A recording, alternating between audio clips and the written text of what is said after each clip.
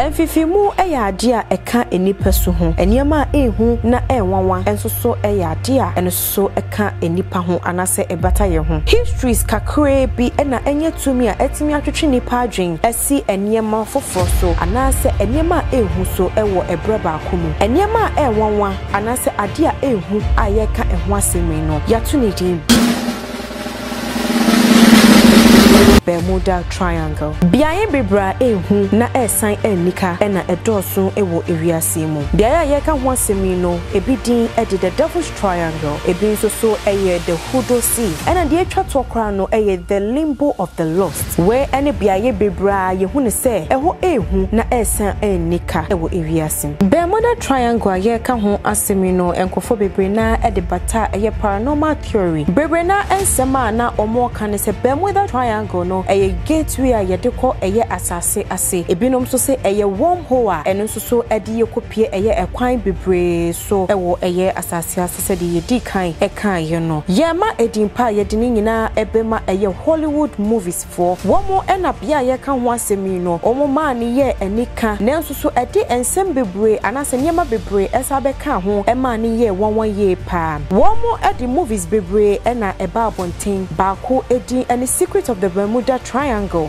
eno no eye Alan Landsberg ena etwe movie no de to so mienu enso so ye Lost in the Bermuda Triangle de to so miensa eye Beyond the Bermuda Triangle. Fourth one no enso so eye Satan's Triangle na de to so enum no eye Dead Triangle. Ye betimi akoso bebre abobo movies a eye Hollywood foi ede ba ewiase efa Bermuda Triangle ne ho na enso so ni nyina nkwa wiye no asema ye bebisane enyina ene se adenti ena ye ka eye Bermuda Triangle eho asemi ye bisa de nti a ye ka eye ensemo nyina ho asemo de a na mekyerɛw se ewo 20th of December 2020 boat to be ana afa enipa 20 edomo every Bemini ewo Bahamas eko eye Lake Worth Florida or no eno so ekoyira ye ewo bia ye ka ho asem mekyerɛ Bermuda Triangle area mu honoma ebesi enne je ho ba bia sa boat ana afa nipa 20 eyira efaye ene ya ye ka se ye wo afi 2022 mu nenso so boat ameka ho asemi no entimi ensa na chi embedru efi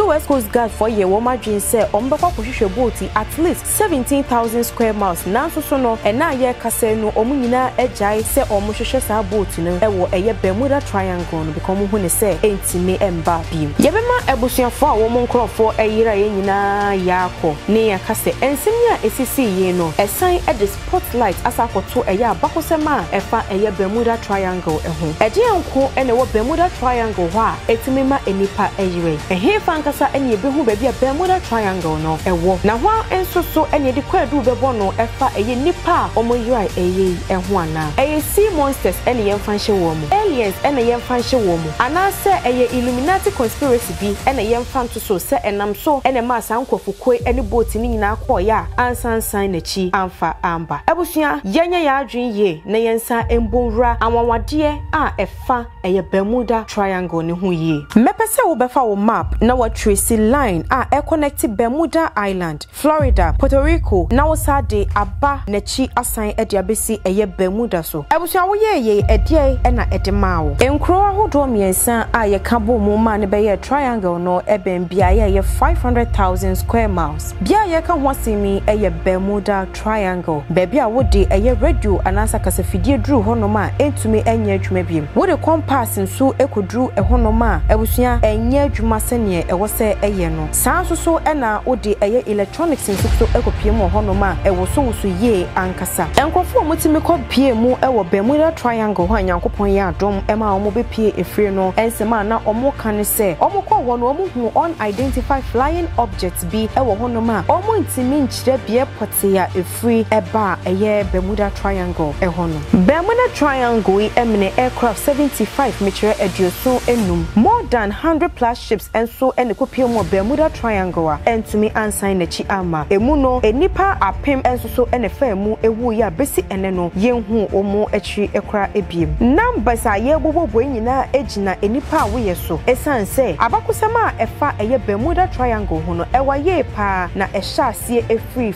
15th century Bermuda Triangle ehwehwemu a edikan no mu no Italian explorer ana America for illegal immigrant na wodi kan a your friend Christopher Columbus otu kwan ye pa ekotwa eye sa region na se biaya Bermuda Triangle no ewo na reporter ode bae no ekire se oso ohun se eje bi efrisro ababehwe epunim na ehwe epunim so ewie ye no eye ehwen bi apie ewo honom ahwen ewo ho nyina ye bebisa se light anasa dia efri ewiem ebehwe epunim eye den ade ebetumi ayade foforo bia ewo 20th century mu na Bermuda Triangle no e capture eye enipa attention ye pa ewo afi apim ahankuno edun wotwe mu megire 1918 mu no 542 foot long US Navy ship and your friend USS Cyclops na eno so ekomem ye ewo Barbados abra na ena Bermuda Triangle area ho ship a ye ka ho asem se ekoyirai ewo Barbados na enipa 300 na ewom wo mu nyina eyirai a besi ena ye hu ship no ehu emu nipa nyina anka ho amawade a esi ye enye Barbados nkoa na esi ye still na no eye enwawade bebre eni nipa eyirai no kwa na ekoso ewo afi apim ahankuno aduanan enum metre 1945 American torpedo bombers enum na airplane na ne asoma wo mo so mo nkohwehwe enkofuku a omo yira ye no eno so entumi ansan na chi amba a ebesi ngakora no ye hu bebi a efa ye ewo afi apim ahankuno aduosia enan emometre 1964 American altabia your friend Vincent Gaddis enso so wo listi eye anwawade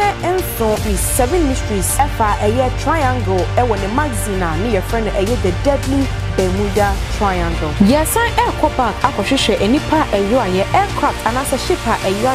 huna. Aside from boat a eyo December 2020 no. Esaya enunsu esi ye ewo eye 2015 mu no na eye cargo ship a your friend eye SSL Faru a enunsu so kwa eyo aye ewo biaya Bermuda Triangle no. Esan ewo na etu kwan efi Florida aba eye Puerto Rico. Na eyo aye ewo 4th October 2015. Omo hu eye cargo ship no na ewo 15,000 feet below the Atlantic ewo 31st October. Se eye onwawa. Scientists bebre na ena ede ayoyi ekohye eye weather changes, shallow water and human blunders. Theory a yeje tu mu ye pa se eye presentable na efri eye scientists phobia omo kosuku ewo eye University of Colorado ewo eye 2016 mu. Omo satellite nhwehwemu infonyia womode ba ye efa Bermuda Triangle. Ena omo sa ma ye hu se omo notice see eye hexagonal clouds bi a na omo hu ne se ebetumi abeye te se air bombs a ebetumi akose eye hurricane force winds na eno no ne nchiremu no enyina ene se ebetumi ehu emframa kese bi a ebetumi akwakofa eye sea waves aba. Scientists mi ehu se mononkum entine nanso Bermuda Triangle de eye sononkum yesan ewo biaye duba ko a etise Bermuda Triangle ewo ewiase regions wawaso bi ewo honoma eye eniema a enwanwa enso esisi ewo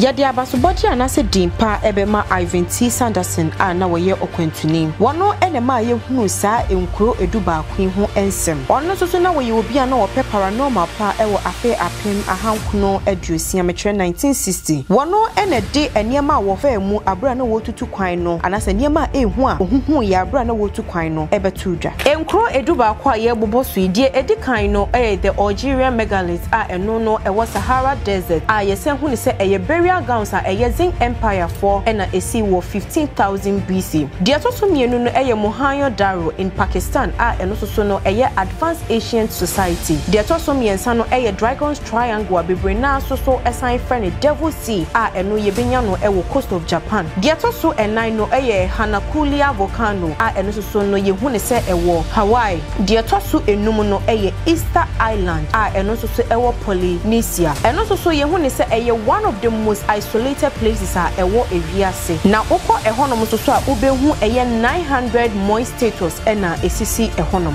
The atoso ensia no eso eye the South Atlantic anomaly a eno no ye hu ne se eye danger zone kese pa ehono ehu ye. The atoso miensa eye Great Zimbabwe eno so eye ancient city bia ubehu no ewo Southeast Zimbabwe. The atoso watch no eye the Walton Basin a eno so ye behu no western coast of Australia. Enkuno no eye the Loyalty Islander eno so wo eastern coast of Australia. The atoso edu no eye North Pole na the atoso edu baako no enso so eye South Pole. De ye nyina ye ne hye a eno ene ye ka ho asemi no ene atoso edu mienu a eno no ye the most infamous